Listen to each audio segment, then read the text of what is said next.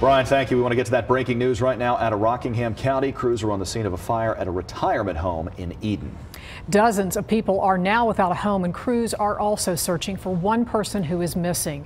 Brianna Connor is in the newsroom with more. Brianna?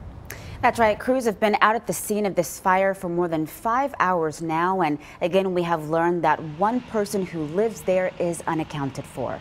This is a live look at the Arbor Ridge at Eden Retirement Home. You can see there's a ladder truck up there. They are still trying to probably put out some hot spots in that area, but major damage looking at the roof of this building. Now, 46 people are displaced. Some of them are being able to stay at the Eden Family YMCA, which is across the street. Again, they are still looking for one person. We also know that 3 people were taken to the hospital with minor injuries. The fire chief says his crews had a tough time getting some people to come out of the building this morning when the fire first sparked. Well, the fire alarm was going off, but a lot of times it's been going off so much that they don't pay attention to that thing. We're going to stay on top of this story to bring you the latest developments as soon as they come into the newsroom.